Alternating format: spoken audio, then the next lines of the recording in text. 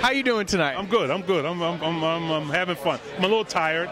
I'm in editing. I'm editing the film I directed, my latest film, and so I've been putting in those.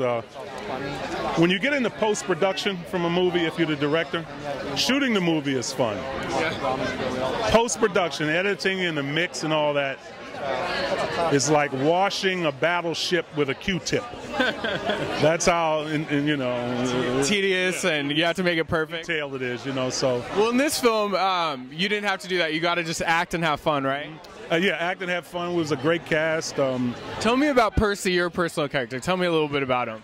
Well, you know, he has one arm. I know that. And everybody makes fun of that. Yeah. No, you know, when I got the script and I saw that it didn't take itself seriously, it let the subject matter be serious, yeah, but it let the characters not take themselves serious. Yeah. You know what I mean? So I thought about, you know, whenever I act in a project, I just say to myself, I don't know what kind of actor I am. I don't know if I'm method or whatever. Yeah. But I simply say to myself, okay, what would I really do if this situation was really like this? Yeah. If I'm stuck in a well, first of all, backtracking my character, I'm a loser. I mean, I'm ended up with Dennis. You know what I mean? Yeah. So whatever way we came to not have any money and trying to get this thing off the ground. So my character has some issues, and I think he's been spending his life before this incident trying to discover or rediscover his own humanity. Yeah. You know, and being probably the most spiritual of the bunch, he knows that that's important. Yeah. To be ready, you know, to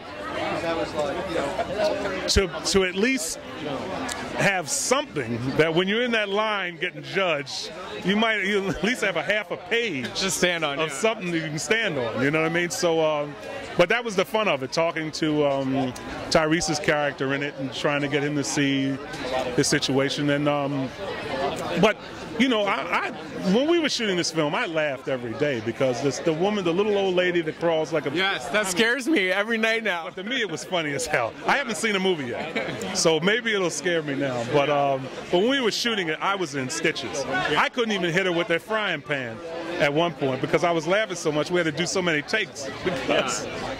It was there was a double, of course, when I threw the frying pan. You didn't beat up the old lady, thank God. No.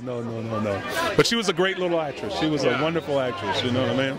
But we had a good cast. Well, you're excited then. You haven't even seen it, so you're excited to see it for the first time. The only thing I've seen was when I came in to do looping and ADR. So I haven't seen the whole movie. I've seen what the public has seen in the trailers. You know. So. And lastly, I got to say, I will always remember you as the cop from Time to Kill. You're so good in that. Oh, thank you. Such a good role. Thank you so much, and good luck at editing your film. Thank you. Thank you very much. Thank you.